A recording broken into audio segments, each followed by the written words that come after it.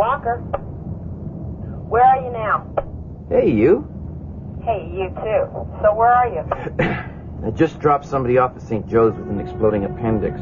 I'll come back along Queen. Ooh, were you hurt? Nah. Are you nervous? Who, me? Nah. You don't have to go, you know. Are you kidding? If I don't go, I'm dead. Of course, if I do go, I'm dead. Don't be stupid. My father's not a violent man. I've never seen him hit anyone. He put his fist through the kitchen door one time. Oh, yeah? He's gotten over it. That I'm pregnant, I mean. So, don't worry. Oh, yeah? I know exactly how it'll go. You'll walk into Milo's. He'll be sitting at the table at the back like he always does. You'll have to have at least 3 glasses of ouzo before he'll say anything other than drink. And you can't anyway because you're driving, and tell him I said so. And then it'll be a big Greek macho thing, and the two of you will decide when we're going to go see the priest, when we're going to get married. And forget it, because I've told him already. I'm not, like 100 times already. So don't even bother going. Krista, of course I'm going. It's your father. I have to go. Well, go then. Just don't talk to him. Krista's starting to show. I mean, her tummy, just this little curve. Funny how important every day seems now. January 23rd. Oh, jeez, I love her tummy. We're both kind of insane right now, I think. Every day we're closer to something so magical, so real, so big, it'll change our lives completely. But we don't do anything about it. Like, plan? It's like we're in a trance, too scared to move, and entranced, too. Charmed. Everything's going to change. Something brand new is going to be brought into the world. Jeez. Krista's mother died. So everything, it's all sort of weird. 2 weeks ago, last Thursday, she'd been at Princess Margaret Hospital for about half a year, just getting smaller and smaller. So Krista needs some time, I guess, to get everything straight. Georgie Papadopoulos, on the other hand, has plans. We've never really talked. Whenever I'm around, he just kind of stares. And then, 4 days ago now, he called and asked me to meet him at Milo's restaurant on Danforth Avenue. Before I went, I figured I should talk to Mr. Piatelli, the man who owns the cab company, and get some advice. Advice? Yeah, let me see.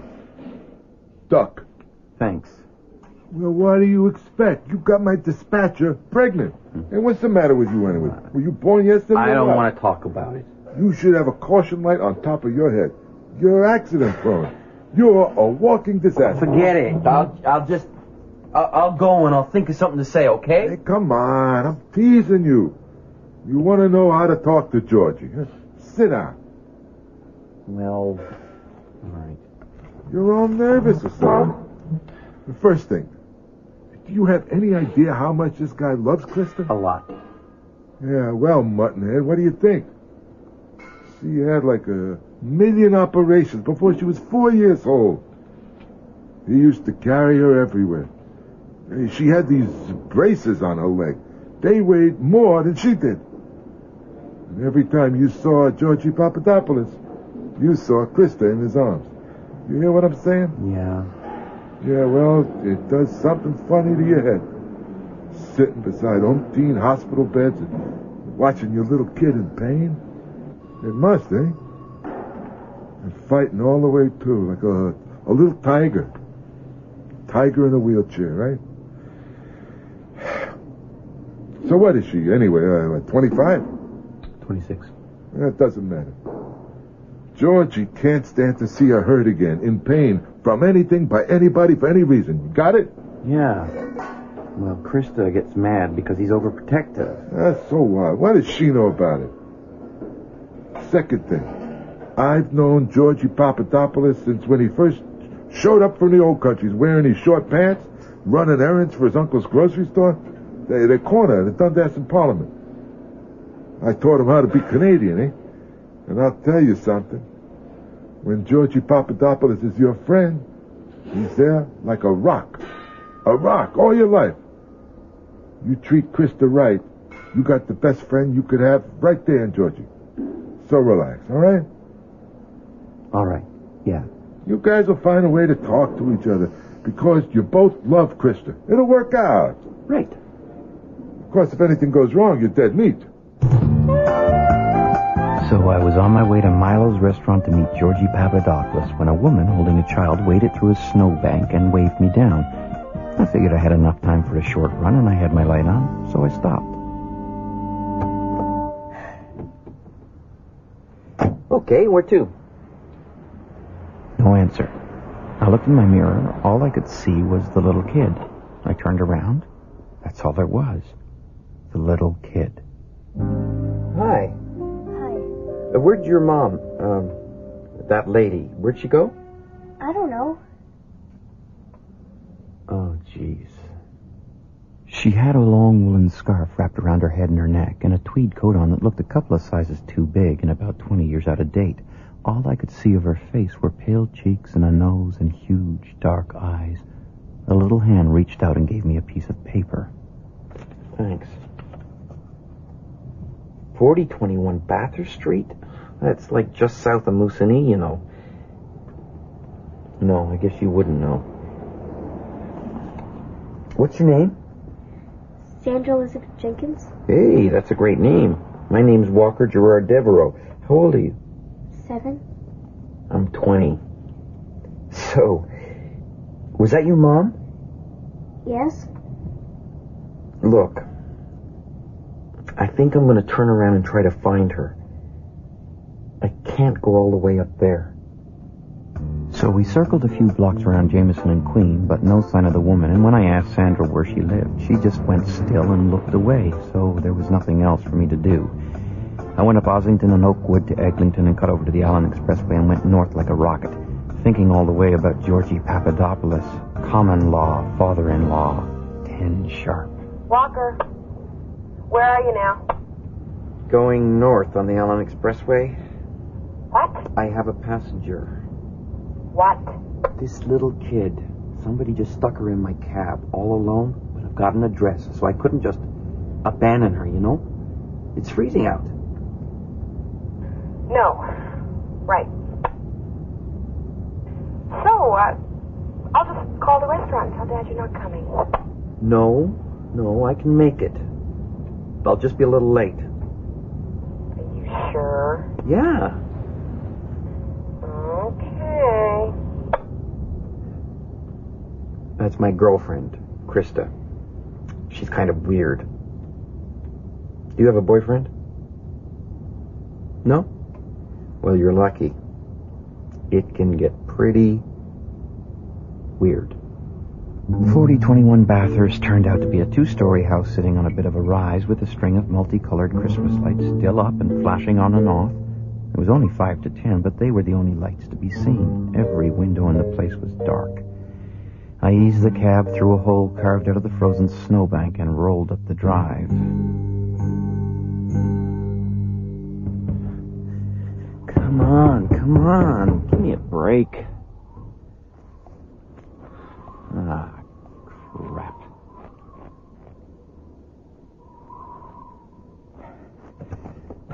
Guess what, Sandra? No one's home. Now, do you know the people who live here? Are they like your uncle? Aunt? Relatives? Friends? Don't you know them? No. Have you ever been here before? No? No. Oh, come on now. Don't be scared. I'm not going to leave you here or anything. Are you kidding? I'll take you back. We'll find your mom. We'll just wait a few more minutes, that's all. Maybe I'll check with a neighbor. You want some potato chips? Ketchup, they're the best.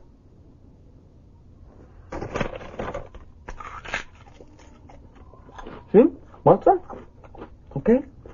Okay. Great. They're the best, huh? So we sat there munching chips for a little while, me watching the car clock go by 10 o'clock and hoping Krista wouldn't call, and Sandra sitting in the shadows of the back seat, looking at me with her frightened, luminous eyes. Then a car pulled up behind us in a blaze of light.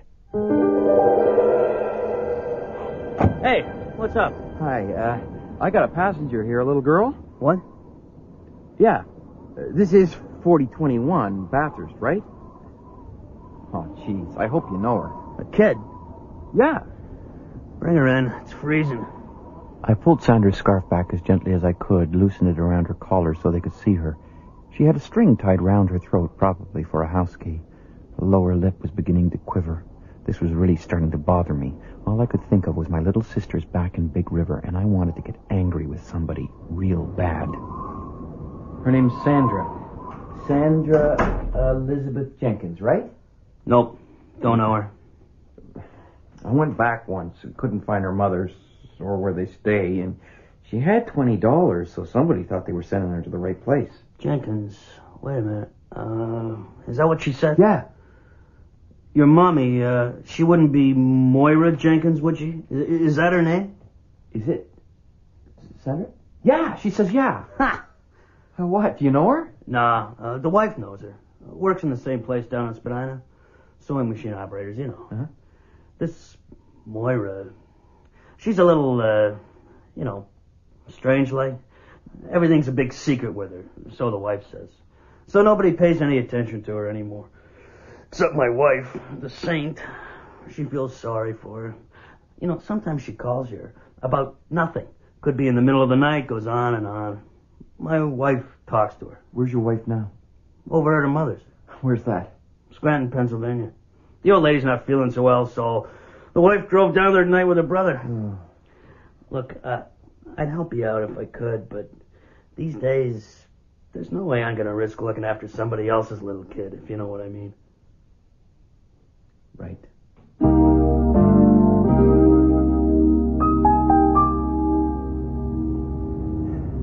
Krista? Come in. Yo, Krista. Yo, Walker. Hi. Hello. I'm heading back downtown now. I'm on the Allen. It's 10:30. Yeah, I know. So you're going over to the restaurant? Well, no.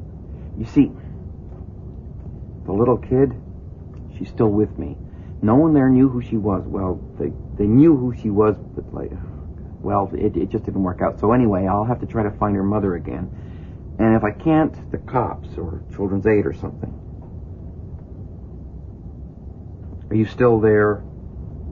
Hello? Hello? So look, I'm sorry.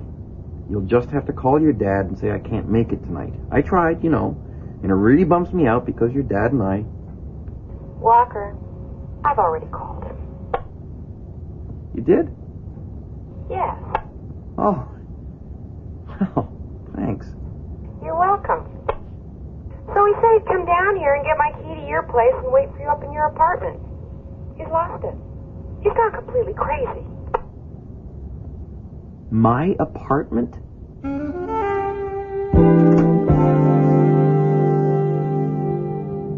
Please, Sandra, show me where you live. It has to be around here somewhere. Do you recognize anything? Sandra? Can't you tell me? No, Why not? I'm not supposed to. Ah. Okay. That's all right. Don't worry about it. You know something, Sandra? This is getting to be like a really weird night. Oh. Hey, what? Where the hell you going, you brainless mutt? Hey, Inspector Kiss, it's me, Walker. Well, so it is. So you got a contract out on me, kid, or are you just blind? You're the one who's in the wrong. In the wrong? Wrong has nothing to do with it. I'm a cop. I'll bust you. Oh, okay. So what are you doing here anyway, in the middle of the street? Jaywalking. I'm working. Over there. Over there turned out to be a run-down apartment building set back from the street. I pulled the cab up, got out, and talked to a cop. Excuse me, got a sec? And what's up? He said he'd wander over to the cab to have a chat with Sandra. I caught up to Inspector Kiss, who was talking to another cop, then followed him under the yellow police tape. It's okay, he's with me. Fine. Hey, move on, you guys. Just curious. Oh, you're going to solve this case even before I get my notepad out, are you? No. Well, you have amazed me before. Let's See if you can amaze me again, shall we?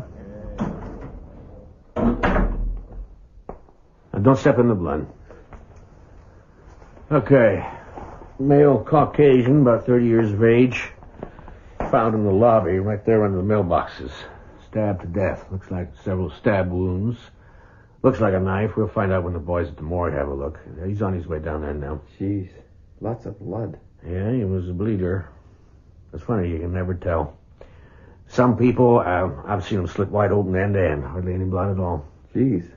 Well, that's what makes my job so fascinating. Little details like that. Yeah. Stab in the front or back? In the front. Real fast. Whack, whack, whack. Terrific, eh? We get one of these about twice a week. Usually the guy survives. Drugs, women, just for the hell of it. Whack, whack, whack. Someone saw some guy running away down the street. It's routine. Only one thing makes this a little different. You see? Oh, it looks like he was trying to write something. Yeah, in his own blood. I don't know, it's hard to make out. Looks like a Z. What the hell does that mean? Z. It could be some kind of organization, like an acronym. You know anything like that? Like KKK? No, like ZZ. No. Why am I wasting my time talking to you? I don't know. With that, Inspector Kiss straightened up, all 5'6" of him, and started talking to the cop at the front door. ZZ. Wavering, shaky red lines across the dirty, cream-colored floor. I straightened up, too, and looked at the list of names by the apartment numbers. There were only a few. Either almost everyone wanted to remain anonymous or they'd been ripped out. Nobody by the name of Jenkins, little Sandra's last name, listed anywhere. Z. Or maybe 2. That made more sense if the guy was trying to communicate who had attacked him. 2, apartment 22, except there was no 22, but there were apartments 2, 21, 22, and 23. I took a closer look at the writing on the floor. You could see where the finger trailed off the end of the second 2, tried to form something else, then 4 fingernail marks scraped across the floor as if frozen in time, in blood, the exact moment he died. I turned to Inspector Kiss, but he had disappeared somewhere out by the barricade. So I went through the open inside door and up the stairs. Yeah? Oh, hi. Does, Joe live here? Joe? You got the wrong place.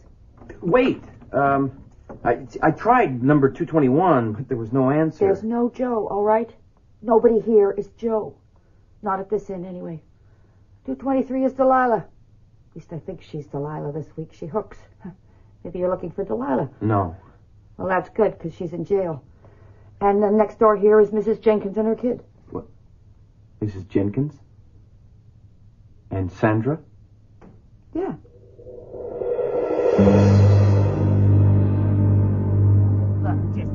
Hi. Oh, hi there. Sandra and I decided to sit in the patrol car where we can keep warm and have ourselves a little chat. Great. Hi, Sandra. She doesn't talk much, does she? No address. She's being street-proofed in a really strange way. Where's Inspector Kiss? Oh, he's gone back to headquarters. Oh. Look, I think Sandra lives here. Apartment 221. You can check it out by the keys around her neck, but I also think there's some connection between that apartment and our friend in the lobby. Come again? Well, Delilah's in jail, and the woman in 222 uses a walker. Come again? Okay, Sandra, I gotta go now. It was really neat driving around with you. Bye. Bye, Walker. Bye, Sandra. Hey, wait a minute. You're not going anywhere. I'll talk to Inspector Kiss. Take care of her. Hey, you... I raced back up the expressway. Then I parked at the side of Bathurst Street, just up from number 4021. I checked with Mike across the street. Mrs. Jenkins hadn't shown up yet looking for her kid. She hadn't called, so I said thanks, walked back to the cab, and waited. Mike looked like he thought I was nuts coming back to check, but then I didn't tell him anything about the dead guy in the lobby. And I only had time to roll one cig and smoke half of it. when a cab pulled up in front of number 4021 and a woman got out. Though I hadn't seen her too clearly, I was sure it was the same woman who had waded through the snowbank with Sandra and flagged me down 2 hours ago. Miss Jenkins! Wait up! She stopped in the middle of the driveway as I jogged across the road towards her. She just stood there, watching me, her round white face surprised. Mrs. Jenkins! Sandra isn't there. What? What do you mean? I'm the guy, you put her in my cab. And when we got here, these people didn't know who she was. I had to take her back. But this is Mrs. Dinelli's. But Mrs. Dinelli's not here. She's gone away to... Where's Sandra? What have you done? She's okay. She's with the police. With the... Oh, no. Oh, no. Oh, my God. Mrs. Jenkins? What's the matter? Don't you want her with the police? I can see you wanting to keep her away from that guy down in the lobby.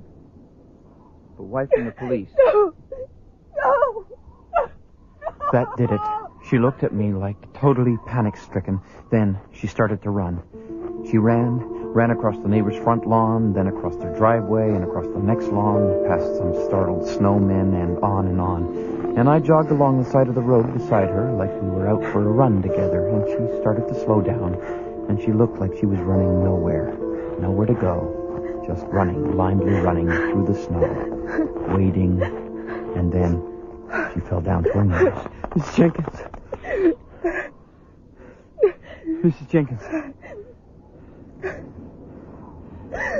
Whatever happened, I'm sorry. Let me take you to Sandra. But she's gone. It's over. It's over now. My baby. I helped her walk back through the snow and helped her into the front seat of the cab. I could feel her arm under her thin coat, but there was no resistance, no weight. It was as if whatever fire, will, life had been inside her had left. We drove back downtown, and it was scary because I knew I could be sitting beside a murderess with a blood-stained knife under her coat. What will happen? I don't matter. She's a great kid. She's real special. Well, school. What to do about school? She's great, Sandra. Miss Jenkins? That man? In the lobby? Parker. Wanted to cut off a finger. Maybe just a little piece of her ear. As proof. She was a baby. A baby. I didn't think I'd ever see him again. Didn't know how he found me. But he would do it again. He would want to do it. So I had to. First. Slick as a whistle. It was done. Because of Sandra. Sandra.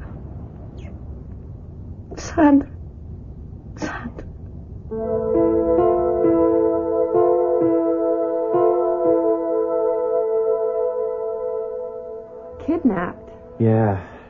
There was a motel receipt on the dead guy. Inspector Kiss went out to check the room. Another man was there, packing in a hurry, his accomplice. It turns out, anyway. Inspector Kiss nabs him, and he sings right away because he's afraid he's going to be charged with murder. Sandra was kidnapped when she was 6 months old by guess who? You're Mrs. Jenkins. Right. 6 years ago, she was working as a nanny in some ritzy Vancouver neighborhood, got fixated on a neighbor's little baby girl, and talked her boyfriend, Barker, into helping her plan the kidnapping with the idea, as far as he knew, of exchanging the kid for a ransom. But he got talking about, mailing a little bit of the kid to her parents as proof. Oh, my God. So, she took off with the baby and left him high and dry. And she's been on the run ever since, moving from city to city, picking up whatever job she could as long as no questions were asked, keeping Sandra hidden most of the time. An impossible, weird life. But she never hurt Sandra. She loved her. As far as Sandra was concerned, she was, and is, her real mother. Until now. Yeah. Well, what about the guy then? In the lobby? The old boyfriend. He picks up with this other guy. The other guy hears the story about the kidnapping gone wrong 6 years ago and gets the brainwave that if they could only find the kid, they could still pull it off. Mrs. Jenkins, whatever her real name is, was always writing to Glasgow to a foster mother. She was a foundling or something. Anyway, the boyfriend had the address. They called her up, and sure enough, they'd kept up a correspondence all these years. And innocently, the foster mother gives the two guys Mrs. Jenkins' latest address. They stake out the apartment. The only problem is, Mrs. Jenkins spots him too. Barker. Standing across the road watching the place. So she kills him. She's afraid for Sandra that he'll do what he threatened first time, so she sneaks her out the back, puts her in my cab, then walks right past him back into the apartment building. She hopes he makes a run for her before she gets through the inside door of the lobby, and he does. And she's ready. But she didn't know there was another guy. That's what she said. She said that to Inspector Kiss before he'd even asked her anything. Like, she's relieved it's over. And for Sandra's sake. Because she has to go to school sometime. She has to have some kind of life. Yeah. That family in Vancouver, it'll be like some kind of miracle to have their child back. Won't it? It's going to be hard, though. Really hard for Sandra.